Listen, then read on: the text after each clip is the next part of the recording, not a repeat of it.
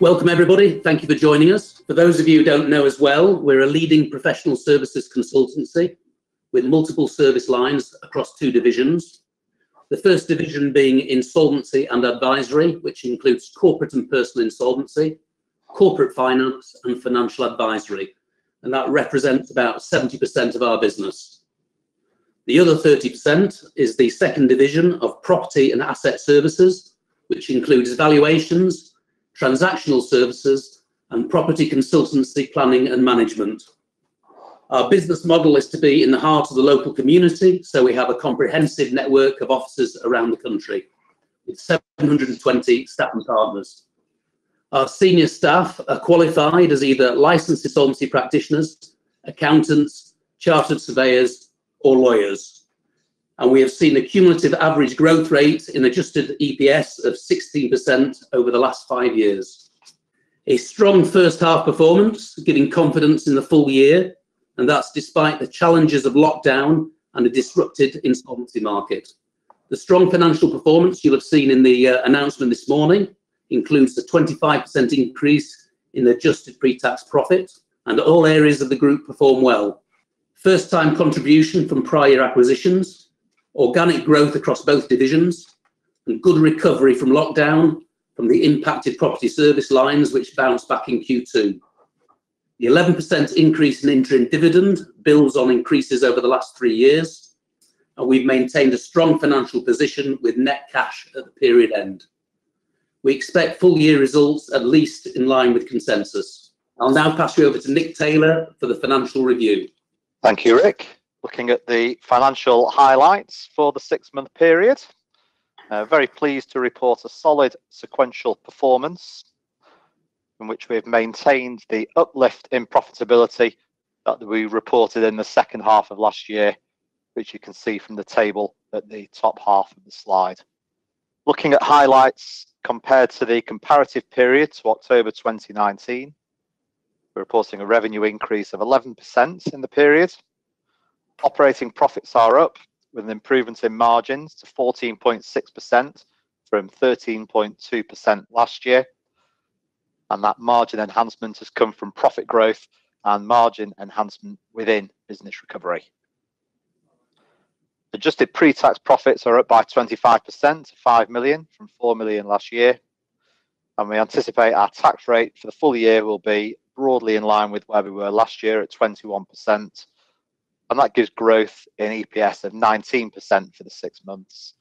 And that EPS calculation reflects the increased share count from the placing we completed last year.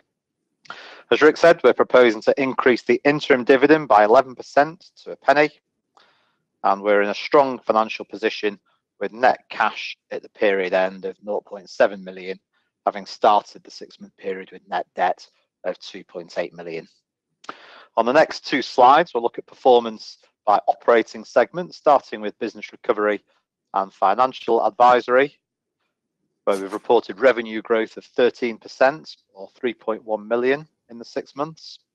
From acquisitions, 2.1 million of revenue, and that's principally the first time contribution from the acquisitions we completed during the year last year.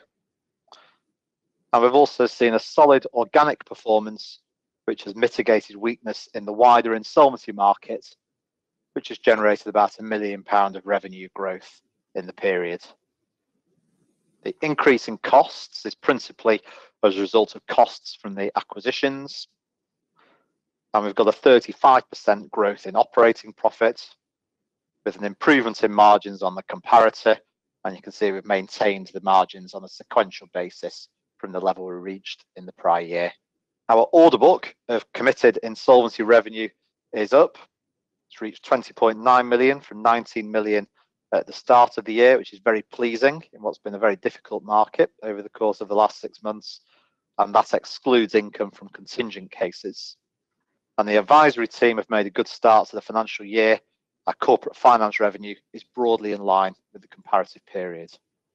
Turning to property advisory and transactional services, we're reporting revenue growth of 6%. That's acquired growth of 10%, or about 1.1 million, which is the first time contribution from the business sales agency we acquired last year. And we've got an organic reduction of about 4% on the comparative period. That's the net impact of the COVID lockdown of 1.2 million, which has been partially mitigated by organic growth elsewhere in the division of 0.7. And Rick will talk a little bit about the organic growth that we've delivered within property on a later slide. Again, the cost increase, as in business recovery, is largely from acquired businesses. And as a result of the disruption from COVID and lockdown in our first quarter, we're reporting an operating profit reduction of 24%, but we're still generating solid margins in the division in spite of the significant disruption that we've experienced this year. Just looking at the profit impact that COVID has had on the division in the 6-month period, it's taken profits down by about 1.1 million. That's from the revenue reduction of 1.2 million I noted above, and that's comparing to where we would expect the results to be in a normal operating environment. That's principally made up of 2 factors: reduced activity levels, taking profits down by about 1.5 million, and that's been offset by some income that was deferred from the prior year of 0.4 million. So I'm pleased to report we've seen a very good recovery in activity levels over the course of the second quarter, and we're in a much better position as we start our second half. We have maintained our strong financial position. We started the year with net debt of 2.8 million, free cash flow of 6 million, up from 3.1 million last year. Before working capital, that's an inflow of 4.1, the increase largely as a result of the profits uplift. And we've benefited from 1.9 million of working capital inflow. That's deferred VAT payments of 2.7 million, offset by net working capital absorption of 0.8, which we'd expect to reverse over the course of the second half. We've invested 1.4 million in acquisitions, 1.1 were deferred payments from prior year deals. The dividend was 1.1, giving closing net cash at the end of October of 0.7. We've got significant headroom in our bank facilities. They're made up of a 25 million revolving credit facility and a further 5 million acquisition line, and those facilities are in place until August 2023. And turning to the outlook for the full year, we expect our full year results will be at least in line with the current market consensus, which would represent a further year growth of profits and earnings per share. The short-term government support measures are continuing to subdue the level of insolvencies. We anticipate that as that support is removed, we will see distress increase within the corporate community, and we'd expect that to lead to increased insolvencies over time. Within recovery and advisory, we are well positioned in spite of that market weakness. Our order book is up, and we expect there will be increased market activity levels once those support measures are removed. Within property advisory and transactional services, we've seen a good recovery in activity following the uncertainties and challenges of the spring lockdown. And our next update will be a Q3 trading update in March next year. I'll now hand back to Rick. Thank you, Nick. A little bit of background on the insolvency market, where this year we've seen a reversal of the trend of increasing insolvencies, which we've seen over the last 2 years from something of a long-term low. That trend increased up until lockdown. So January and February saw increased activity, and then as a result of the significant government support measures for corporates, obviously the furlough scheme, the soft loans, legislation changes, which we'll come on to protect struggling companies, that's all had an impact. Added lack of creditor pressure. HMRC, banks, landlords, trade creditors, all were affected to some degree for various reasons. Either that's voluntary holding off, policy in terms of government and HMRC, or lack of opportunity. And by that I mean with trade creditors particularly, and landlords, there's a big backlog in the courts due to lockdown. Winding up petitions are down 80% as a result of that backlog. Reduction in national appointments for the period, for the 6 months to the 30th of September, we saw a reduction from last year of 7,305 down to 5,119, so significant reduction in corporate appointments. Those temporary legislation changes affected the rights of landlords to distrain on leases for non-payment of rent, affected the ability of businesses to petition for winding up in respect of COVID-related debts, a suspension of wrongful trading provisions, so directors could take on more liabilities for the companies, even if it was quite reasonable to assume those liabilities would never be repaid. And the new moratorium procedures that were put in place were relaxed to allow easier entry into those processes for businesses which had a prior insolvency or were subject to winding up petitions. All these various temporary legislation changes have been extended, and some of them into March and April of next year. So it's likely we'll see those changes having some impact on the number of appointments at the beginning of next year.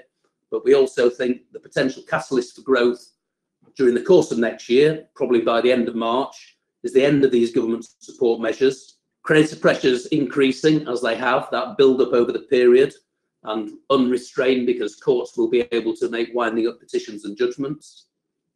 There's a significant increase in corporate debt, and indeed there will be additional working capital funding pressures as businesses try to ramp business back up to normal levels. So all in all, we expect to see a busier insolvency market in 2021 than the strange circumstances we've seen over the course of this year. Business recovery and financial advisory for us, I'm pleased to say, a strong organic performance in this challenging insolvency market. The total value of new appointments in the period was maintained due to our increase in market share and an increase in the average size of cases, which mitigated that weak market. And we saw the benefit of organic growth and recent acquisitions. Plus, we saw more in restructuring and investigation work. So that's work which is not a formal appointment, but is dealing with businesses in distress. Our ongoing recruitment of senior fee earners is now making a positive contribution. So that's where we're recruiting people from our competitors principally, who are in a senior position, have a reputation and have a following in the marketplace. So they are work winners. They come and join us. When they join us day one, they have no work because their workload is left with their previous employer. So it takes time to build up to that normal level of work, which gives the sort of level of contribution that we'd expect. And that's a 2 or 3 year process. But we're starting to see that coming through positively now. And that recruitment process is ongoing. So we intend to make more senior recruits over the course of the next 12 months. In addition, we acquired a case portfolio and recruited 5 fee earners from Grant Thornton in May of this year. And we saw first time contributions from our prior year acquisition of the insolvency practice in London, ALJ, which obviously is now Begbies Traynor, and that's 3 million plus turnover business and is growing.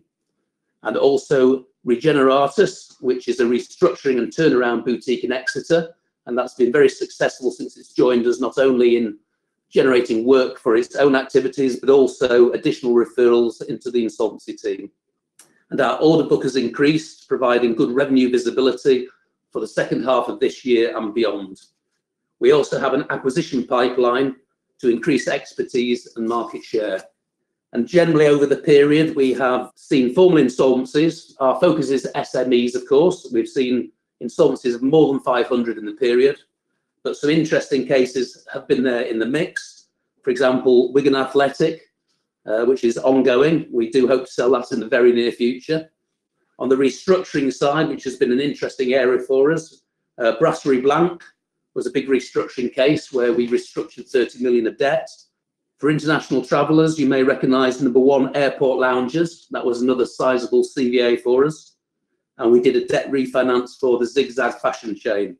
We've also seen quite a significant increase in the number of litigation and fraud investigation cases. As the economist J.K. Galbraith said, the bezel gets noticed when times are hard, and we're certainly seeing that now. Some significant cases where fraud clearly has gone on, and we've been brought in to try and establish to what extent there is missing cash and how we can then try and locate that. Moving on to property services. A good recovery from lockdown. That was a bounce back from the Q1 impact. On the property valuation side, instruction levels recovered from some 30% of normal levels in Q1 to 85% in Q2, which we're delighted with. Good levels of commercial property agency transactions and instructions. There is actually a very strong demand for property at the moment. So selling properties is not a problem. Getting hold of them to sell is a bit more of a problem. The property auction business remained online in the period rather than physically in the room, which is the norm. The reduction to 40% of normal levels we saw at the start of lockdown, which was very much in line with the market, has now morphed into something like an 80% level of pre-lockdown properties being offered for auction, with a good number of those sold at auction. And we believe moving forward, we're likely to see a mix of the traditional physical in-the-room auctions and the online auctions we think will stay as part of the process. We saw a solid performance from business sales agency acquired in October 19. That's our Ernest Wilson estate agents for small businesses, effectively. Its income is in line with pre-acquisition levels, and the disruption we saw from lockdown at the start of Q1 has been fully recovered in Q2. Development areas in property. For our building consultancy division, we've seen significant increases in the school property funding for clients. We've managed projects for them totaling 28 million in the period, which is some 50% increase from the prior year. And the projected fees from that will be a little over 2 million as opposed to 1 million in the prior period. We've seen an increase in realisations for machinery and business assets disposal. That's both for insolvency and the work we do direct with corporate clients. The robust performance has enabled selective recruitment of senior fee earners to benefit future periods in all of our service lines. And we have selective acquisition opportunities to expand service lines and geography. Moving on to the summary. A strong financial performance in the period. We expect full year results at least in line with current market consensus. We expect significant increases in insolvency levels next year. We have a strong financial position to invest in continued development and enhancement of the group with both organic and acquisition growth opportunities. And we have confidence in outlook for current and future years, building on the last 5-year track record of growth. To summarise, we're very pleased with our results. We're confident about the rest of the year, and we expect an increase in demand for our services across the board for next year and beyond. So we feel like we're in a very strong place.